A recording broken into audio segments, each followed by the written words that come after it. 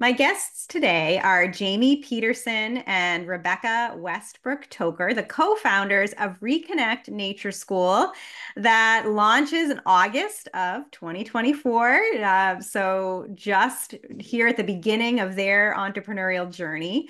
Reconnect Nature School offers up to full-time enrollment 5 days a week for learners, including part-time options as well. But the full-time program tends to be popular, or so our founders have seen so far. And all of the students are legally recognized as homeschoolers. So, Jamie and Rebecca, welcome to the Liberated podcast. We're so happy to Thank you be so here. Thanks for having us. It's so great to have you here and to hear that you're already at a point where you are launching with 7 kids out of the gate, but have a lot more interest and will continue to accept enrollments rolling throughout the first academic year. And I know you said you're targeting middle grade, kind of 10 to 14 year olds for now. So just really excited to hear about your story. But let's start with a little bit about your backgrounds, each of you, how you got into education initially. And maybe Rebecca, will start with you. Thank you. Hi.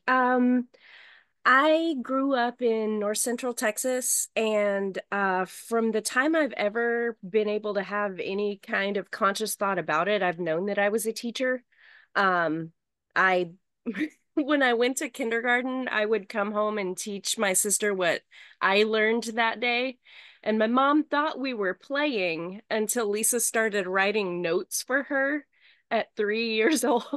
And so I know that makes me kind of a weirdo. I'm the only person that I know who's just always known what I was. But I always knew that education was my path. And I also, around fourth grade, kind of keyed into realizing that there were some things about the system that prioritized certain skills and certain personalities and really denigrated others. I'm very good at industrial education. I can follow the rules and I can check the boxes and get the smiley faces. Um, but I remember having that conscious awareness that the standardized testing, it was kind of like a party trick for me because I could figure out what the test wanted me to say. And that my friends who weren't scoring as well, I knew that they were just as intelligent as I was. There was something wrong with the testing. You know what I mean? So from very early on, I kind of had a niggling that there was something in the system that wasn't working for everybody. Um, And then I actually started teaching really, really young. I got involved. I grew up on a horse farm, so I've been riding my entire life. And my family volunteered with a program that was down the road for us. It was a summer camp program for kids with juvenile diabetes. It's one of the biggest in the world, and it's really well funded and beautiful campus. And they had a horseback program, so my family would volunteer and help them get tack, etc. And I got an internship with that program when I was 15, and then somehow wound up running the program at 16, which I'm not sure was fully legal. um but I did that, and then I don't know. I just have always had my hand in a few teaching pots. Through college, I would go up to Ohio and teach writing at a summer camp up there. And I also taught zero level college courses, the English and writing in our university's learning center.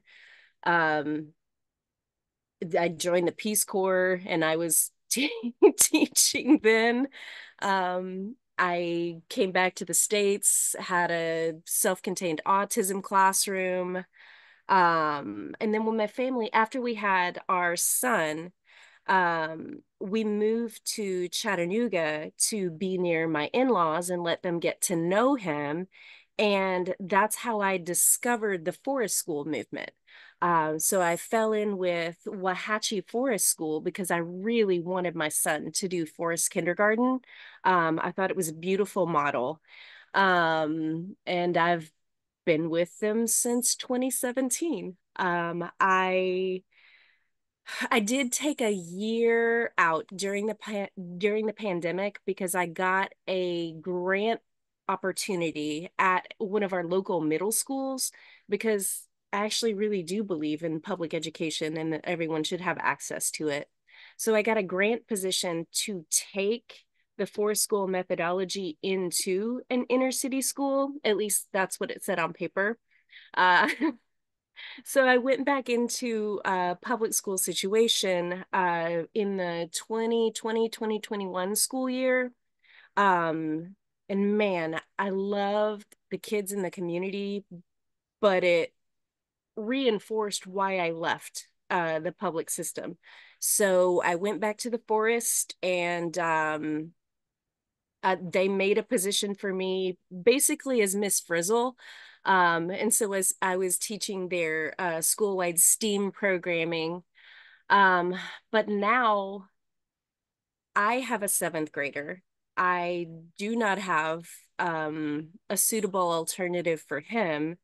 Wahatchee does not want to move up to middle grades. And there are some inequities in that system within Wahatchee that we can't seem to break through. Like, I know that this needs to be accessible for everyone.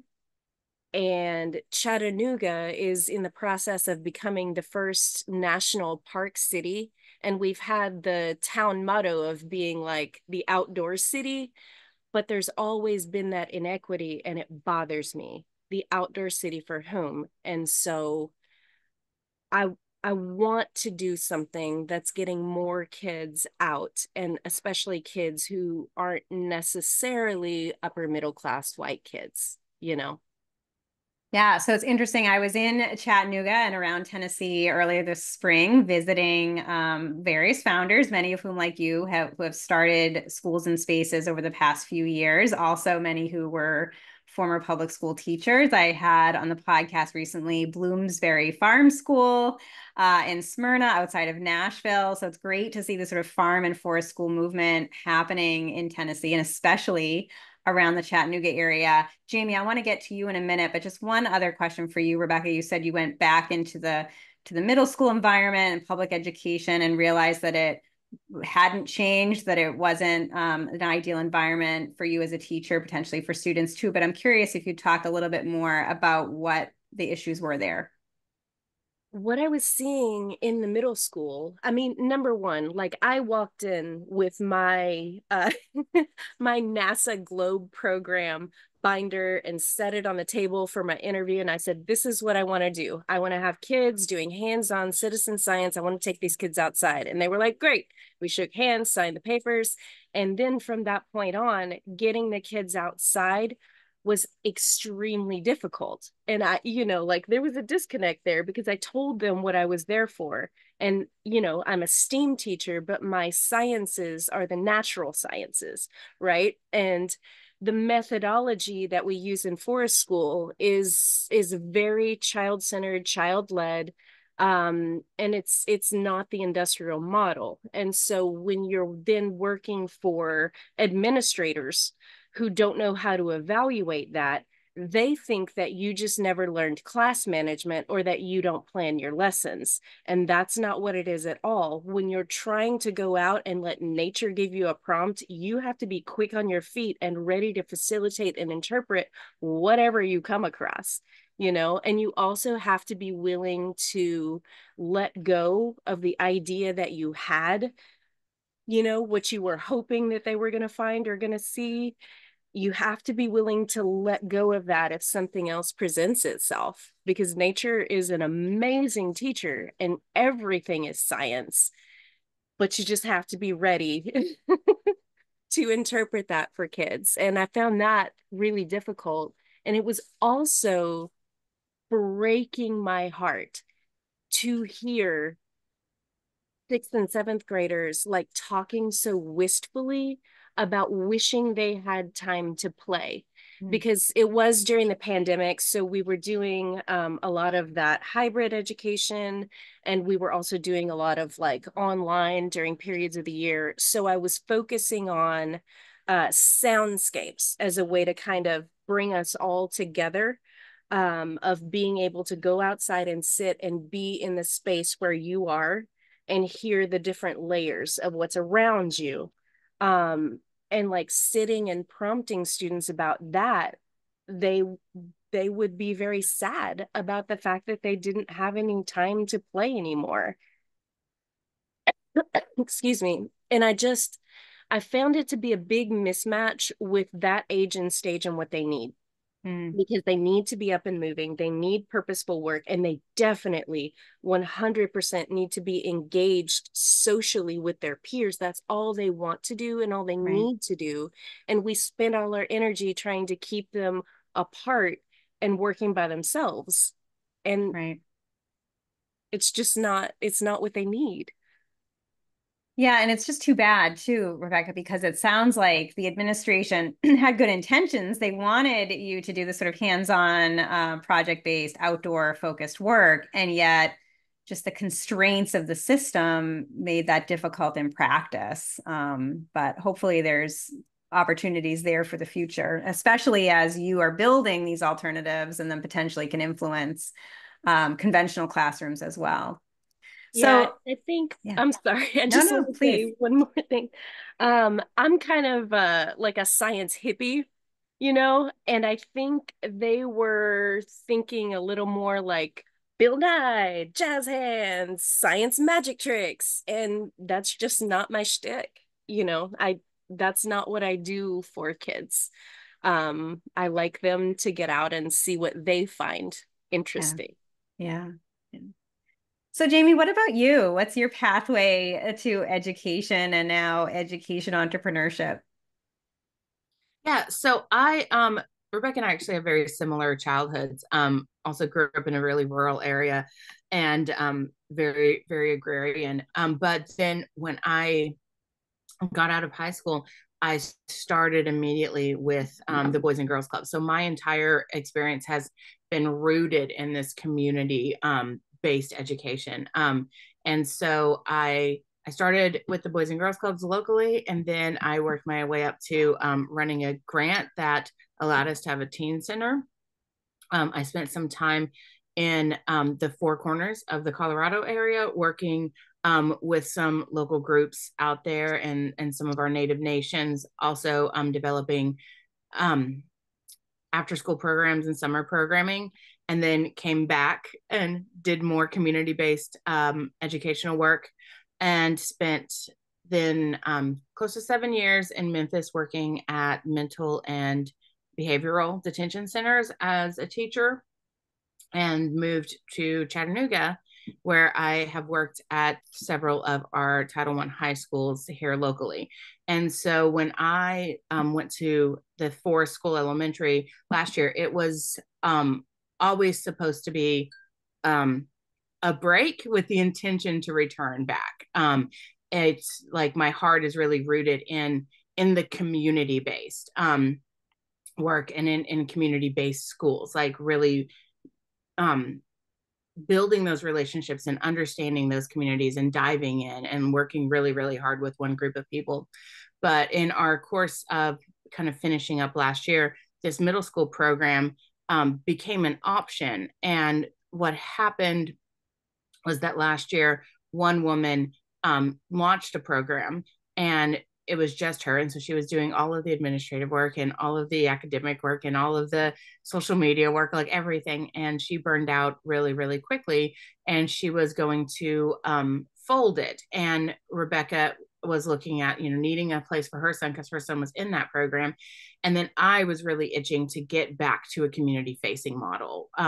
I, like Rebecca had said, like I really have always wanted a space, like an in between space where the kids that I worked with would have a chance to just relax and be kids and play and have that relief, which we did find in the nature-based programming, but also understanding the importance of being good citizens and raising good citizens and being community facing. And so it was really excited for the both of us that we could take this model, that Rebecca's super familiar with and loves very much, and expand it up into middle grades. And then we could also make it community facing. And so one of our big drives that we're even doing this first year is to be involved with as many different community groups as possible, and understanding, like Rebecca was saying, that kids deserve, or kids of the middle ages really need purposeful work. And I really benefited from being involved in community groups as a middle schooler, and then realizing that I could have a say in political things. I could have a say in community-based projects. I could build something with my peers, and then everybody else will be able to interact with it. And we want to combine those two things, combine the urban care for our communities, and then the naturalist care for our planet, and say, if you're going to be a good steward, you need to be a good steward of both things. And also, similar to what Rebecca was saying, I this has always been the path for me. Like, there has not been a different path. One of the earliest memories that not one of the earliest memories, but a very profound memory I have is being about 5 and telling everyone, like, I want to own a school one day, and I want to be an artist. And these are the two things that I do. I'm also a local artist here in Chattanooga, and I work in the maker arts, is how I call them. So ceramics, fiber, woodworking, printmaking. And so combining both of those things also to launch the school and really connect our kids with the communities around them. So great. So let's talk more about what it means to have a nature school. Does that mean that you're outside all of the time? Do you not have a brick and mortar location in Chattanooga, or is it a hybrid? And I know nature schools look different, depending on where they are and who's running them and their different missions and visions. But I'd love to hear what it looks like for Reconnect Nature School. Yeah, This absolutely. year, go ahead, Jamie. I was just going to say, traditionally the most of the nature schools we see kind of globally are the elementary age groups. Like, it's very big as a nature preschool. And then some groups have brought it up to like K through 5th grade. And those are all nature immersive programs, right? Everything is outside. You may have an indoor bathroom, very likely not. And it is really important for those younger children to understand how to regulate their bodies and push their boundaries and be outside 100% of the time. But I think I'm passed off to Rebecca, so that when we were looking at leveling it up, we understood that our kids' bodies are a little bit different, and you get weirder aches and pains and stuff when you move into puberty. And also, the importance of privacy is a little bit more important. So we decided to do kind of a hybrid program where we do have an indoor classroom and an indoor space. We also were like, listen, like, your body hurts so much when you're kind of growing and going through puberty, and if math gets way harder, and maybe you shouldn't be trying to figure out like hard concepts and also cold and wet. Like, let's give you a space that if you need it, you can have it. But I'll pass off to Rebecca. I'm sorry, I think I interrupted you. Oh, no, that's okay. We've both rehearsed this, and we kind of give the same spiel. But we understand. So like I said, I've been with Wahatchee for many years, not since the very beginning, but pretty close. And so I've watched as we've grown up and had to make those considerations for each grade level. I've been there when we integrated technology for our 4th and 5th graders. And so I feel like we were able to really look at that and think about what this means for middle grades kids. Like, what do they need, rather than trying to stick to like just the idea that we're outside all the time. And we know that for these kids, technology is so very important. So we have to have a space that has Wi-Fi. We have to have a space where we can have devices and they can learn how to use, Google Suite. They need to know how to create a Word document. They need to make a PowerPoint slide. I don't know, maybe It's a spreadsheet, depends. we need to be able to do those things. And we also, Jamie and I, have a bunch of stuff because we've been teaching for a long time. We're both um we both have like all of these art supplies, microscopes, etc. So we need somewhere to put all that. So yeah, that's what we looked for, and that's what we eventually found, was a place where we had wonderful outdoor space to explore and also a nice, dry, secure indoor space. I love And it. I want to touch a little bit on our space real fast, if that's okay. Please. Okay, so we've secured a location, and it is inside of our local Unitarian Universalist Church, the Unitarian Universalist Church of Chattanooga.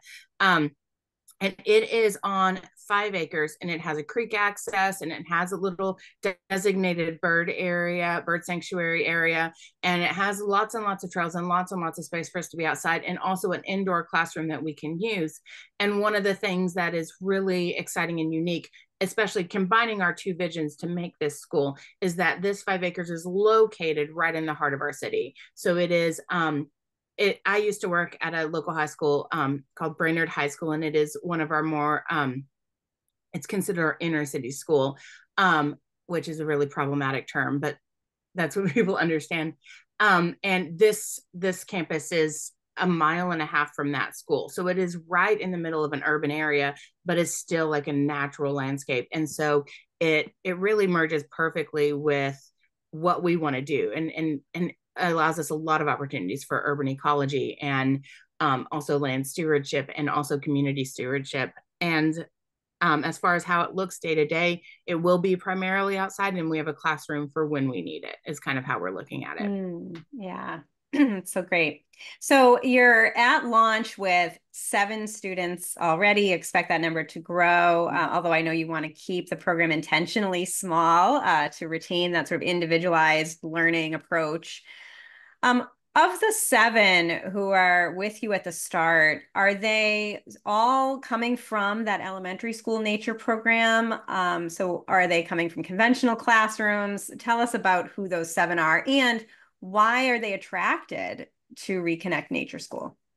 We have one kiddo who is coming up from Wahatchee Forest School. He was a member of our second graduating class of 5th graders. And his family really wanted to keep a forest school education for him. His mom is a public school teacher. She's out right now, like taking care of little ones, but she just felt like sending him to middle school was not the best fit for him. And I guess we could technically say that my kiddo is a 4 school kid. Uh, so he's been with me on this journey. He has chosen to go into the public school at different times in his educational career. But right now, as a 7th grader, with some neurodiversity, he really feels like forest school is the best choice for him. And I agree. And that kind of says a little bit about like what we have. So the people that we have that are coming to us, people choose to homeschool for very specific reasons.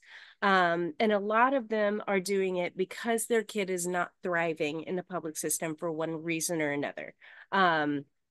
Jamie and I have a lot of experience with kids with ADHD, autism, sensory issues, noise sensitivity. Like we like the neurospicy babies, and we get a lot of them. And that's a thing. Like my background is special education, and that's something that I noticed through all those years at Wahatchee, is that we have a high prevalence of kids with those neurodiversities, and we're able to actually meet those needs by keeping classes small, by letting them move, and like letting them learn how to self-regulate, just directly teaching those skills and allowing them the space and the time to do that. It's really the great leveler, and that's another reason that I love this methodology so much is because it lets everybody thrive. And when you build a community like that, a tight little community of kiddos, there's always an opportunity through every academic year. You get to see every kid struggle and be supported. And you also get to see every kid have their chance to shine. And it's, we call it forest school magic, and it really is like that. And so I'm very excited to be moving this up to a group of kids that, you know, we don't do much for alternative education for middle school kids. I feel like they kind of get lost. So we're trying to make a space for them. Do you think you'll expand? I know you're just starting, but here I am asking you about expansion. Do you think you'll expand to a high school program too, or what's next? I imagine the families are going to be so satisfied with your educational model that they'll want to stay till graduation. There's a tentative, like we say it without saying it, that we're like one day if high school, but it is something that we are not opposed to. We want to make sure that we get all of, like, this is one of the reasons why becoming a micro school is really appealing to us, is because then we can meet all of these like qualifications to have older kids. But it would be something we would grow into, right? So we'll keep our kids, and then when they need a higher grade, then we can sit down and evaluate that. But I come from a high school background, and I would be really happy to have high schoolers. And Yeah. if all of the things that we do would be really exciting to do with high schoolers. I mean, doing nature-based education is great with elementary kids. It's very cute. But then when you get into like middle schools and high schools, you can do some really cool research, and you can take them on some really cool trips, and we can do some deep dives into the nitty gritty. But to then back up and answer, I don't know, carry on the answer from your question, is that a lot of the kids that we have been in some public education experience, did not thrive, and then were pulled out for different reasons and just haven't landed anywhere yet. We have just a few that have been homeschooled the whole time, and it works really well for them. And then we did not launch our program early enough to start getting the word out for our local school system. So all of our lotteries had already closed, and everyone was really established kind of where they were going to be. So it is a process this year. And as we start to be able to accept some more funding and get a scholarship program going, to really reach out to like the schools in the area and proximity of our campus, and offer some some alternative programming for them. Yeah, so let's talk a little bit more about your current structure and your future structure. I know that currently you're operating as a program for homeschoolers, but Jamie, you mentioned that you want to eventually pursue sort of state recognized certification as a private school. I know in Tennessee, there's multiple categories that you can apply for as a private school. And some of those categories enable access to, various education savings account programs that defray tuition costs. And I know access is a key priority for you. You told me that your full-time program, the 5-day-a-week full-time program, is currently $800 a month or $8,000 a year. You also have the part-time enrollment options at less money. But your goal is really to have this be tuition free for any child in the area that wants it. Tell us a little bit about that plan for greater accessibility and also to become a recognized private school. So part of the reason, accessibility is the key word, right? And especially if we want to launch this as a program for everyone, we want to take out as many roadblocks as we possibly can. And so one of those roadblocks is that it is not the most complicated thing in the world, but it is a lot of extra steps to register as a homeschooler and then keep up with all that paperwork and then register with another school. And that is an immediate roadblock that somebody could look at and be like, this is really too much for me. So we want to take that off, and getting the micro school recognition certification, there we go, would really help and assist that and make it just an easier, more accessible program. We also once we get that, we'll have access to these educational savings accounts, and we can work through with our parents on how to apply for them and how to receive them, and then how to put them towards their educational goals. We also understand, without being too sterile about talking about it, what we are, right? We are an organization that wants to connect traditionally underserved communities to the outdoors. And that is a huge funding opportunity right now. We are also an organization that is STEAM based, which is also a huge funding opportunity. And we do a lot of work with the NASA Globe program and different NASA type trainings and programs. And so we have a lot of opportunities to receive a lot of foundational support and grant support and ongoing support. And so it is the goal of this year, as we do school, to work behind the scenes and build up that foundation, and get as much support as we can, so that next year or the year after we can launch as fully free. So the hope is that we can reach out for donations and reach out for foundational support, and then also be able to secure these ESA options and offer a reduced tuition next year at the very least, with some full scholarships, and then move into having full scholarships after that. We're not 100% sure how to sustain that long term.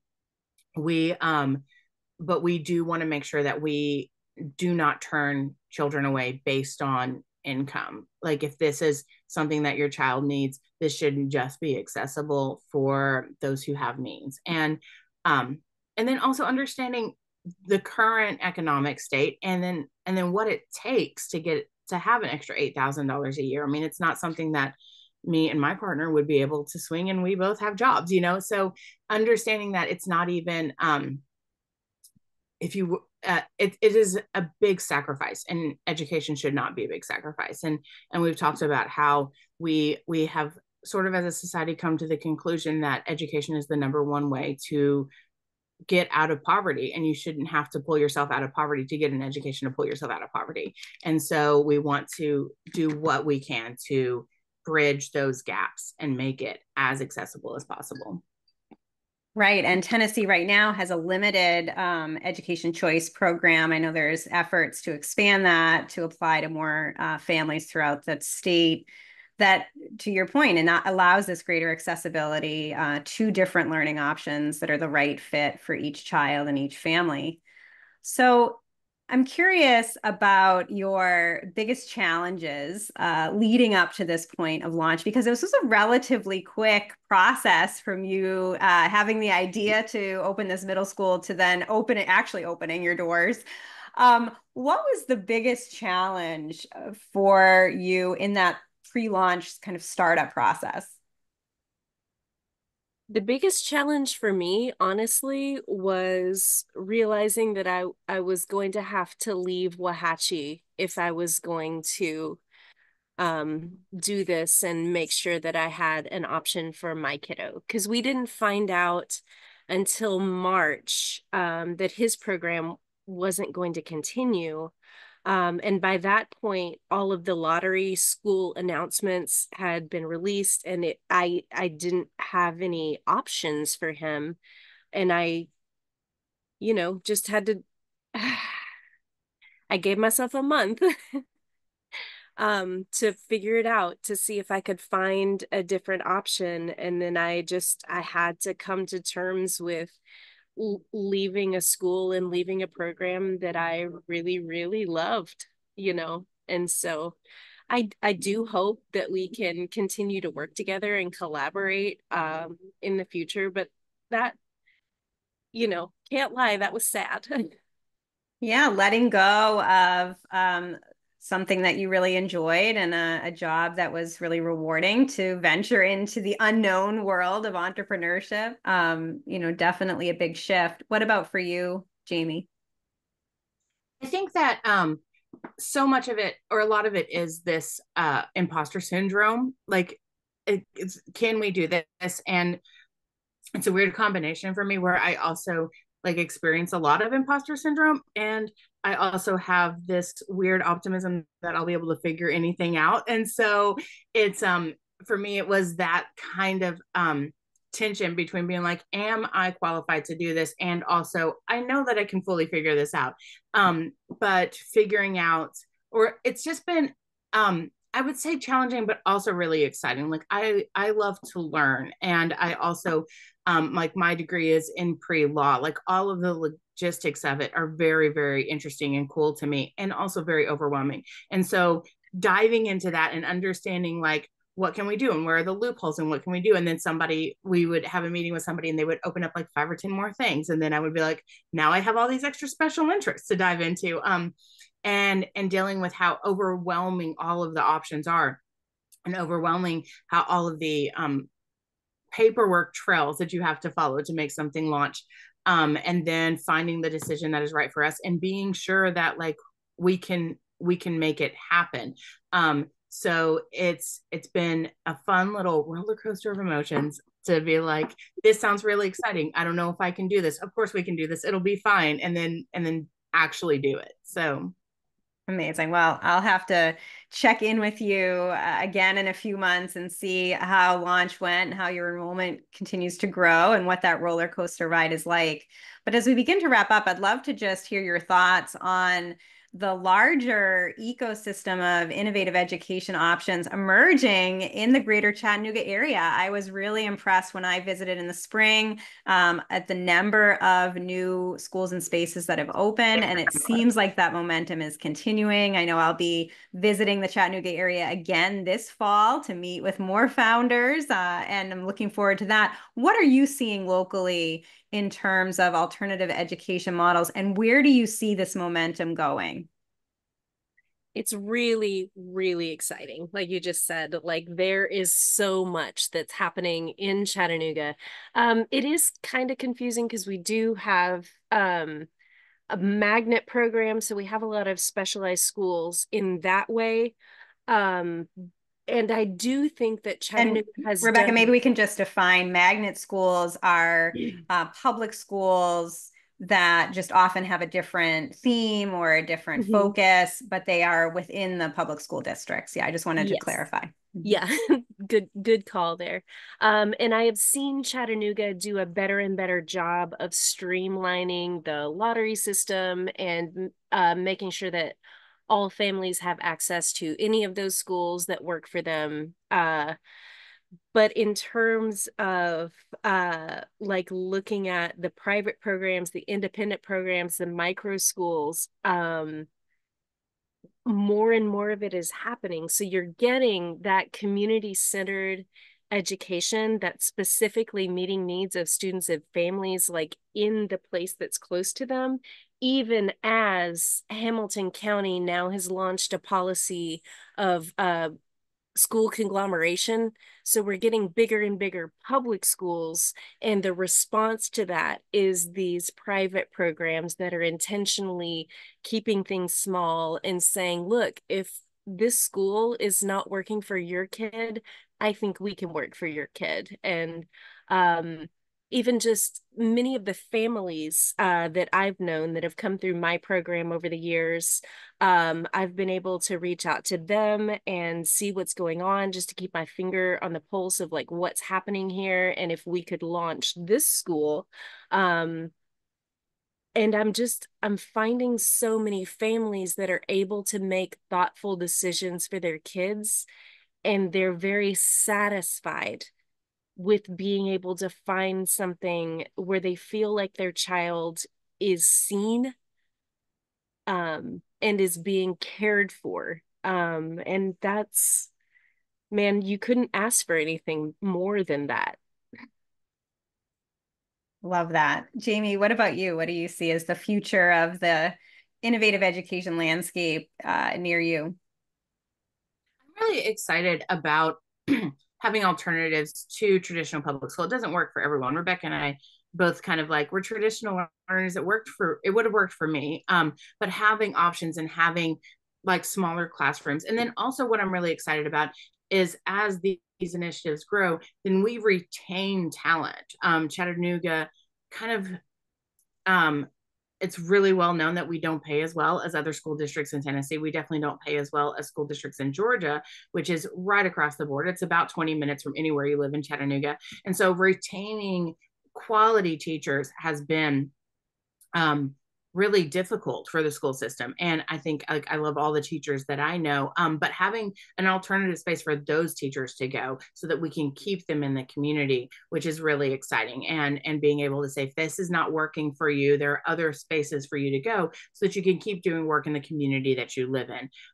The other thing that I think is really exciting as we move forward as alternative schools and as micro schools and as homeschool programs, and we move towards making it more and more accessible, is that we recently had a free Montessori elementary school open up in Chattanooga.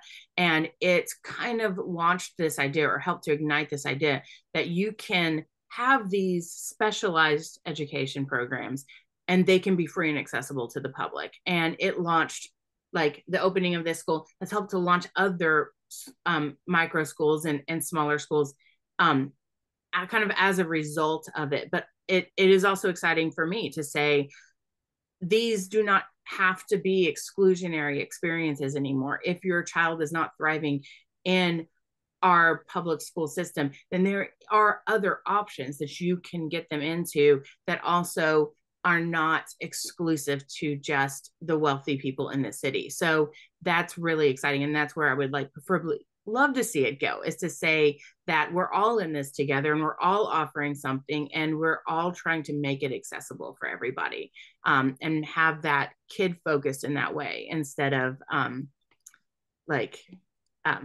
capitalistic focused. So I'm really excited about that. But I mean, again, you're working within the free market. You are entrepreneurs, and thankfully, you were able to take this leap into entrepreneurship to be able to create those options that families want. And so it really is that free market capitalism, that entrepreneurial mindset that's enabling these options to expand.